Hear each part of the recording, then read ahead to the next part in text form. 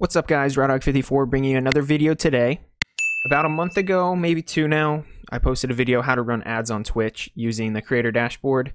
And since then, the dashboard's been updated, and in the comment section I've gotten a lot of requests to record a new video on the same topic. So that's what we're going to do today.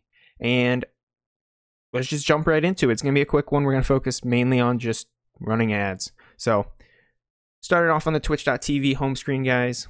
It's going to be just like before. You go up to your little profile, you go to creator dashboard, and this is what the new dashboard looks like. It's really sleek. I think it looks good. It's got a lot of new stuff, a lot of old stuff to it, but it's got some options on it. We won't go through it all, but there is these that you can go through to see like your revenue and your analytics. But for the most part, on this page alone, it's going to have your stream activity, your chat, and then your stream preview will go here along with your quick actions, as that's what we want to focus on today.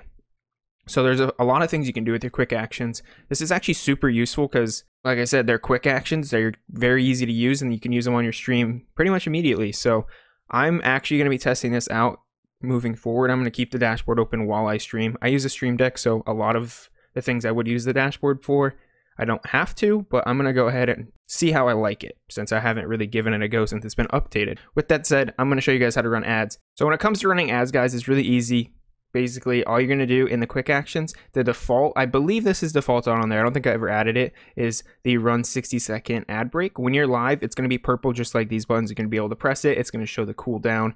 You can't run an ad back-to-back in less than 20 minutes. If you're an affiliate, I think it's different if you're a partner, but so if you guys don't want to just run the default 60-second ad break, I know sometimes I have something to do, like I want to go make a sandwich, I want to brush my teeth, I don't know, I need more than a minute, then you can change it. All you have to do is press this plus right here, and this has a ton of stuff on it. We're not going to go over it too much, but there's so many things you can add on here. I think the clip that one is very, very useful. You can do host channels, raid channels already on there for you. There's a lot of them, but the main ones we're going to focus on right here is monetize your stream. And this is just the different ad breaks you can take.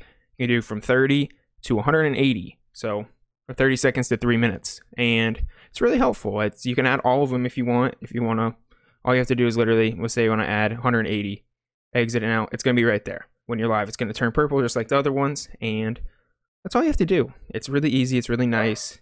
That's about it, guys. It's really easy to do. Just in case you guys run into this issue, I was not able to view my own ads, obviously, because it's my own channel. I'm subscribed to my own channel by default. I also wasn't really able to view my ads through another Twitch account just for a test. I don't know if that's an update on it, but I have done it in stream, and I know it does work from confirmation from other people. So if you have that same issue, don't worry about it. It definitely works. Just ask people in your stream as well. So that's going to be it for me today, guys. Again, really easy. If you guys have any other questions or want me to make another video on this creator dashboard, what else it can do, let me know in the comment section. I do stream on Twitch, guys. Twitch.tv/Rawdog54. Check me out on there. Throw me a follow. If you aren't already subscribed to this YouTube channel, please hit that sub button and give me a thumbs up on this video, guys. I'd really appreciate it. You guys have a great day, and see ya.